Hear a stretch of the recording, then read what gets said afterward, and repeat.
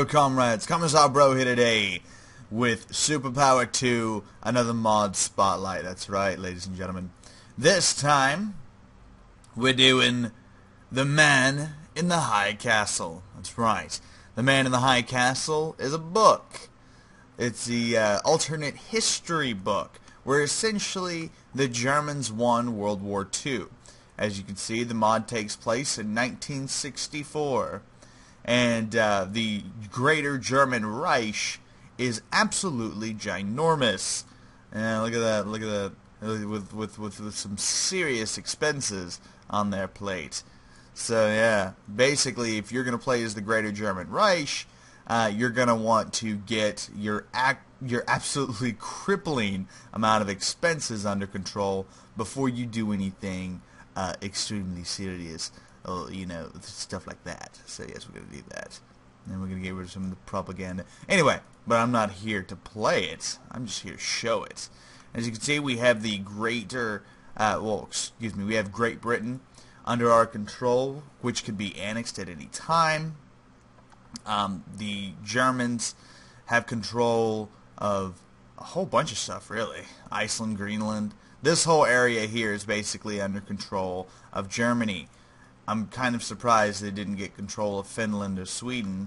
I guess they allowed them to remain sovereign states or something. Yeah, I don't know.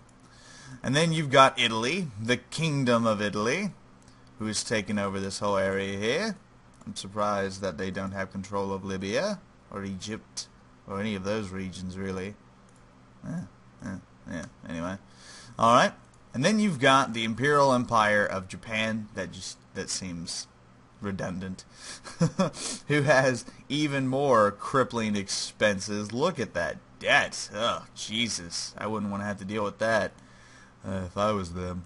But as you can see, the Imperial Empire of Japan has pretty much most of the minor islands in the Pacific. They also control all of China, Mongolia, and, you know, Tibet, that region, and all the way up into Alaska. That's right. Now, another really big difference is the United States is only these 4 states anymore. So they have really been brought to heel. And then you've got the German States of America, yeah, which is seems to be doing pretty well for itself, considering it's got one of those powerful armies in the world, and is pretty damn rich with actually a positive balance in resources. And then you got the Pacific States of America. That's right. So there's a whole bunch of stuff going on here in this particular mod. Those are the main changes. Is what I just showed you.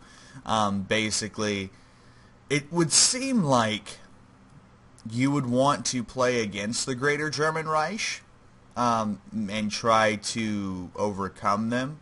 A lot of the European countries have been pretty much eliminated, so it seems like the most fun you would probably get out of this mod is trying to bring down the Greater German Reich, or at least that's what I would want to do, is try to find a way to bring them down. So yeah. I imagine you could try doing that with like the Kingdom of Italy, or the Greater States of America, or the Pacific States of America.